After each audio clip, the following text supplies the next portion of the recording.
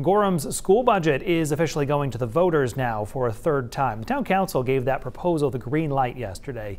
The nearly $50 million budget would increase taxes for the average homeowner by about $313. Voters rejected the first two budget proposals that was put before them. Some say they aren't ready to vote for this budget, while others say this one is a good compromise. I've been in schools. I've seen the teachers, the secretaries, the administrators. These people give everything every single day. They don't have extra to cut. So we're putting forth a budget and asking the taxpayers of this town to spend even more money on positions that weren't actually needed when they sat down and looked at them. That is not okay.